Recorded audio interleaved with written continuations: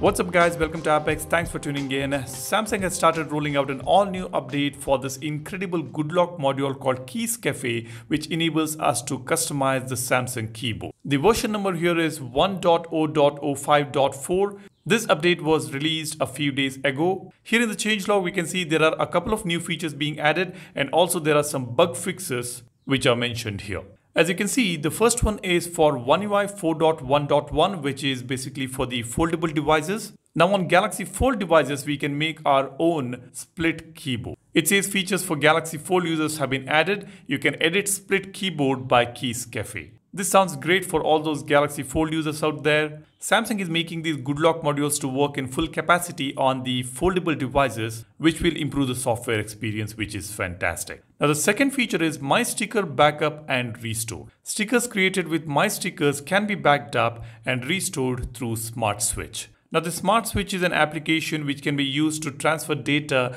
when you are switching from one Samsung device to another Samsung device. We can back up and transfer the data between Samsung devices through a USB Type-C cable or wirelessly. Whenever you buy a new Galaxy phone, you will be able to easily transfer all your data from your old phone to the new phone using this Smart Switch application. Now while backing up and restoring the data, even My Stickers which are being created using Keys Cafe can be restored using Smart Switch.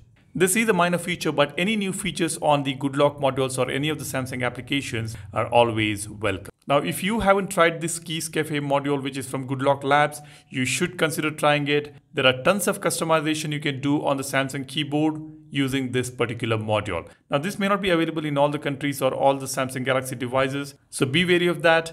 I will leave a link for this module in the description. Go ahead and check that out. Download it and play around with your keyboard, customize it and enjoy it. That's all I want to share with you guys. There are tons of tips and tricks videos for your Galaxy phones. Do go ahead and check them out. There are a few links in the description. And while you do that, be sure you subscribe to the channel and smash the like button if you find this video useful.